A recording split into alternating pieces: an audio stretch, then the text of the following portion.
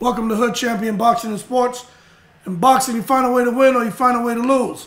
So the baseless myth that Deontay Wilder cannot KO Usyk bewilders me. There is a baseless myth that Deontay Wilder cannot KO Usyk. People, hold your horses. Stop with the nonsense. Deontay Wilder can't KO Usyk? Well, I'll tell you what. Hey, man, I haven't been on the earth that long. My opinion shouldn't matter. Most of you guys in here, age range between like 20 to like 57. Some would say we haven't been around that long. You haven't been around that long to give an opinion that will be respected in regards to Wilder being able to defeat Usyk. But damn, when Bob Arum goes on record and says Usyk, who is Bob Arum's friend, and we know Bob Arum loves Lomachenko, and Bob Arum loves the Ukrainian people, Viva Ukraine, as the way Don King would say it. If Bob Arum goes on to say that about guys he likes, you gotta pay attention. Now, what I don't understand, right? Styles make fights. Just because Deontay Wilder, whatever happened, those 3 fights with Tyson Fury, just because he didn't get across the finish line, right, and get the wins, okay? All of a sudden, Deontay Wilder is still not that monster puncher that he was before meeting Fury. You guys are acting like he didn't drop Fury. Needs to stop, man. Even Bob Arum. We all know there's a lot of things that have been said about Bob Arum, a lot of things that are said about him now. Oh, Bob Arum doesn't like to pay his fighters. Bob Arum is only biased to the European fighters, white American fighters, a handful of Hispanic fighters. Bob Arum doesn't know how to manage black fighters. Bob Arum discriminates, right? These are things that have been said about Bob Arum. Some good, some bad.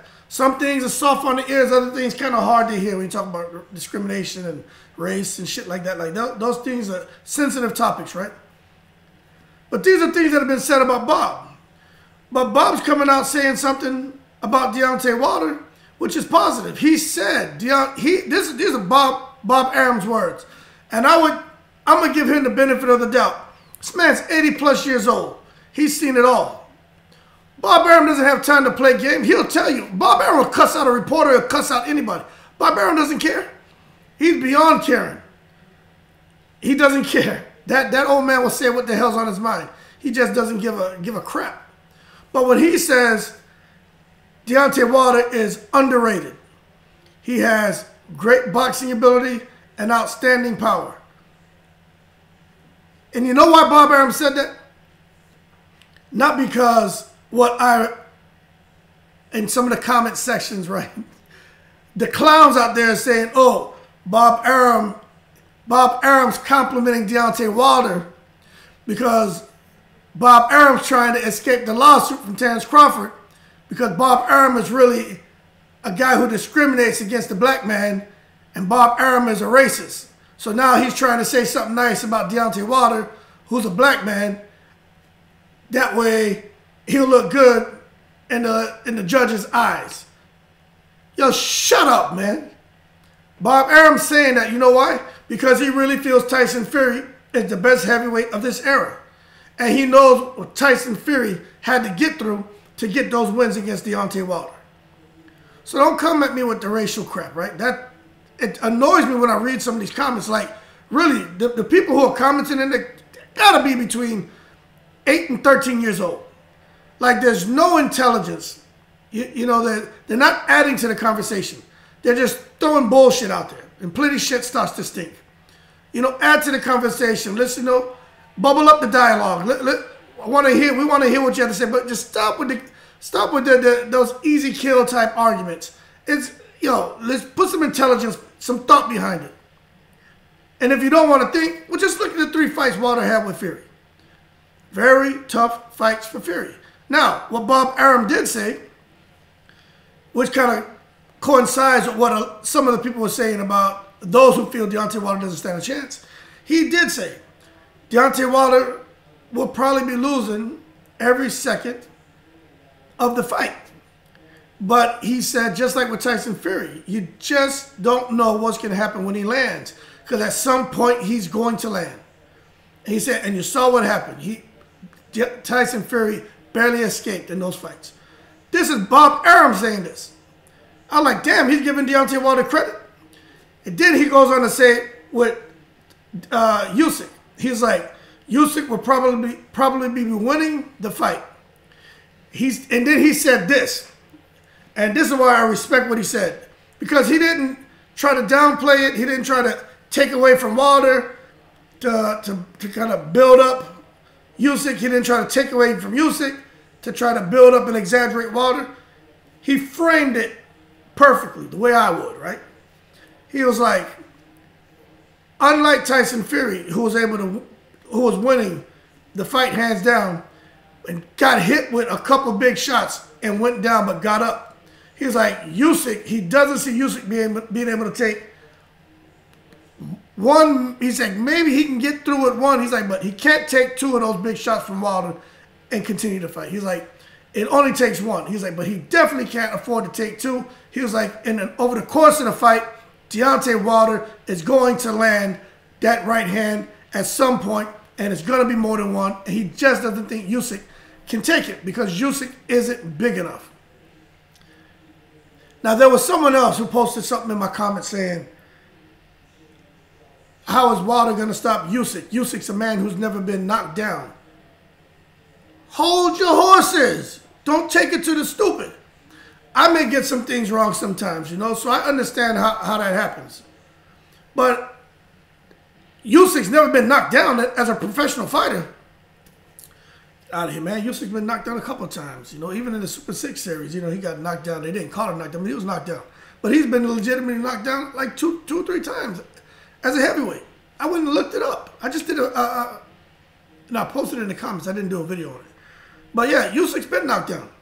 So if he can get knocked down as a cruiserweight, by a cruiserweight, Deontay Wilder, who by far probably has the biggest punch of this era, although Arum would say next to Tyson Fury, I don't think so. I think Deontay Wilder hits harder. But Tyson Fury can crack. But you're telling me Deontay Wilder can't put down Usyk when Usyk got put down by a cruiserweight? So we just need to give that man some credit, man. You know, we gotta give him credit, man. It's just, like I said, mind-boggling. And some are saying out of the 2 or 3 fights, Wilder won. You know, if people want to look into it, you know, I'm not saying that. You know who won those? The first fight was a draw. The last 2, Fury won. I mean, what am I arguing? That's the outcome, right? It is what it is. It's just so annoying, man. You know, when you talk about the front foot counterpuncher, right? A front foot counterpuncher. Normally, the guy in the front foot is the aggressor, right? But that's one of the rarest fighting styles that have been employed in boxing. And it's very hard to get somebody for sparring because most fighters have never fought against the style before facing Usyk, okay?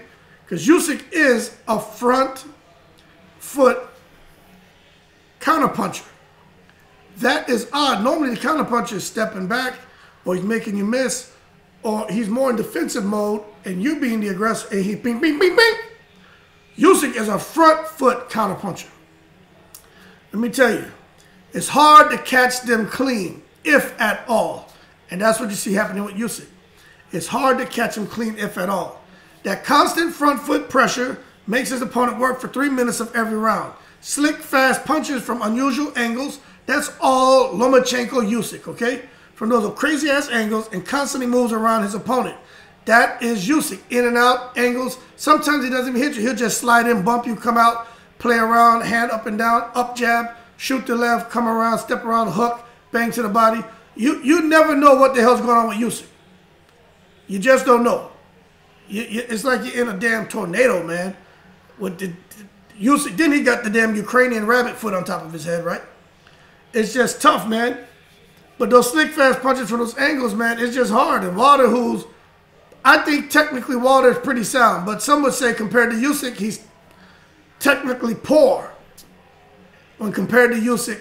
And when you're talking about world-class heavyweight standards, some would say because of that, Wilder could be bamboozled from start to finish because Usyk's style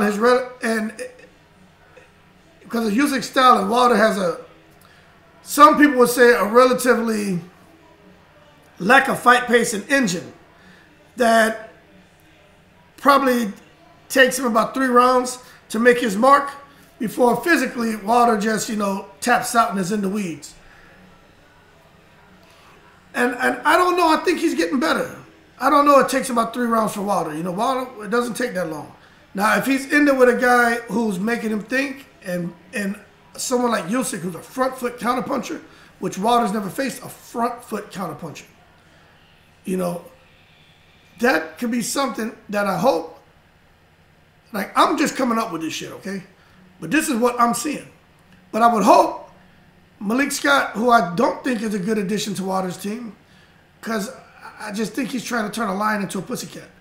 But we'll find out. But if Malik Scott's not seeing this, because he has his boxing brain, right? He knew what to do here, but couldn't put it out physically, according to Wilder. And now Malik Scott's taking what he has here, and Wilder can put it out physically. So now they had a perfect heavyweight boxer. According to Wilder and Scott, that's what they said. Okay? Those are my words. Those are their words, okay? But it's hard to say, like a man like Wilder who has an equalizer, man, it's hard to say that Wilder just won't be able to get off, man, because if you look in the second fight with Ortiz, he couldn't near land on him because of Ortiz's good boxing skill, controlling the distance, and techniques. And Ortiz's hands aren't super fast, but not super slow. His feet aren't really fast. His reaction and stuff like that isn't really fast or slow. Ruiz is probably average, above average. I'm talking about Ortiz. Ortiz is average or above average when it comes to speed and everything, but has awareness, technically sound. So he doesn't need to exert a lot of energy and unnecessary movement because everything is done strategically to put you in the line of fire, to set traps. Okay, but once Wilder got, he had the patience, and once he had the opportunity, and he saw that opening, Wilder let his shot go. Wilder has quick hands, long reach and quick hands with power. Something else people I think don't realize. Wilder has super quick hands, and when he lets that right hand go, it goes quick. But once he landed that equalizer on a guy like Luis Ortiz, he was out of there. And for us to say landing on Usyk, who's technically better than Ortiz, and has fast hands, feet, and better reaction, they're saying that Usyk can be twice the task of Ortiz. And I don't necessarily disagree with that. However, I still think Usyk is going to present opportunities for Wilder to catch him. And when Wilder does, it doesn't matter if Usyk's twice the task than Ortiz was. Usyk is going to be getting hit twice, 3 times as hard as what he got hit by goddamn AJ. And by the cruiserweight, probably 6 times as hard. And Usyk is going to go down 2, 3, 4, 5, 6 times as fast as he went down when he got dropped in those fights as a cruiserweight. And he will not get up if Wilder touches him. Okay? Now, I'm not Wilder biased. This is just, look at the knockout ratio. Look at what Wilder has done to big men, big-ass heavyweights. He's going to catch you. And I think and I'll be honest, I think Usyk is, I call him Ottersandr because he swims and for like 5 hours, he walks on his hands and he got the damn Ukrainian rabbit foot on his head. Usyk is in shape. The way he turned up, man, after round 9 with AJ, crazy. So he's got the engine definitely to stress Wilder, but he's gonna. I don't think he's just gonna be on that front foot, looking to be on the front foot and counterpunch, because he knows, and his team's gonna have to know. Got to watch out for Deontay Wilder. Now Deontay Wilder can't really fight on the back foot. He couldn't, but who knows what Malik Scott's worked on with him. But I just think it's a very competitive fight. If you're looking at skill-wise, technique, all those intangibles, you got to give that to Usyk. But if you're a betting man, over 12 rounds, I don't think anyone's comfortable putting their money on Usyk to beat Wilder. I don't think so.